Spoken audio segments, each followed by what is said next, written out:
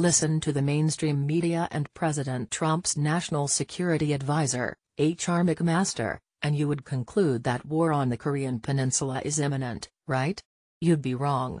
The only way a war breaks out in Northeast Asia is if Washington starts it. Let me tell you why. The 50-year war between North Korea and its neighbor South Korea is over. North Korea lost. Dictator Kim Jong-un now presides over a dying society in the north, a prison camp full of about 25 million miserable, starving people masquerading as a country.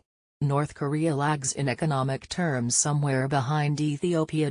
In contrast, South Korea is an economic juggernaut, a nation of roughly 51 million with an economy larger than that of Russia, which has a population of about 144 million.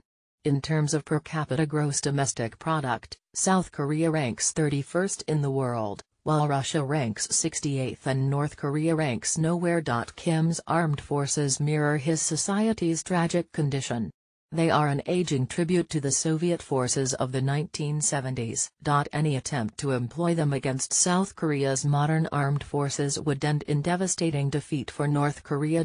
Kim also knows that missile attacks launched from his soil against the South Korea, Japan or the United States would result in the immediate and total destruction of his Stalinist regime. Chinese President Xi Jinping has told Kim in very clear terms that if Kim launches an attack on his neighbors or the United States, he is on his own. The Chinese armed forces will stand by and watch as Kim's regime is systematically annihilated. To reiterate, the only way war breaks out in Northeast Asia is if the United States starts it. And this insight explains Kim's strategy. His best chance of survival is to goad President Trump into attacking him. Then Beijing, despite the Chinese distaste for their North Korean neighbor, will be obligated to intervene to defend Kim's regime. With this point in mind, Kim has turned to Moscow, not Beijing, for help.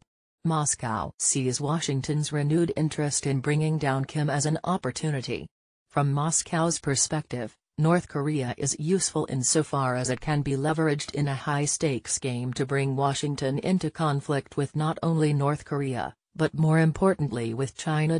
While China will not support North Korea in a war unleashed by the Kim regime, Beijing has said the Chinese armed forces will assist Kim if Washington attacks North Korea. To promote conflict with China, something President Trump made less likely with his wise diplomacy toward China, Moscow is willing to provide just enough technical assistance to create the illusion of capability in North Korea. The North's recent missile launch is a case in point.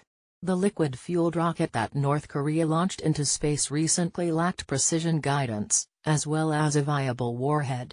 And, like its predecessors, the rocket broke up on re-entry and crashed in pieces into the sea. South Korean President Moon Jae-in summed up the 50-minute rocket test by saying it was not clear whether the communist nation has in fact built nuclear weapons, let alone perfected its missile technology. For Washington, the right course of action is obvious. Don't take the bait. As former Secretary of Defense Bob Gates warned some time ago, any future defense secretary who advises the president to again send a big American land army into Asia or into the Middle East or Africa should have his head examined. The sole beneficiary of a conflict between the United States and China is Russia. Like Serbia in 1914, North Korea is unpopular with virtually every nation in the world, including China. On the eve of World War I, The Guardian newspaper noted sarcastically that if it were physically possible for Serbia to be towed out to sea and sunk there, the air of Europe would at once seem cleaner.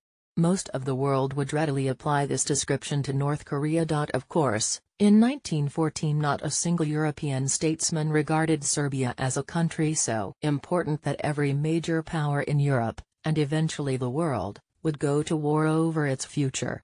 Yet, thanks to Russia's decision to mobilize its armies and back Serbia, that's exactly what happened. My advice to President Trump is simple, Mr. President, Moscow is inciting Rocket Man. Don't take the bait. Retired Army Colonel Douglas McGregor is a decorated combat veteran, a PhD and the author of 5 books. His most recent is Margin of Victory, Naval Institute Press, 2016.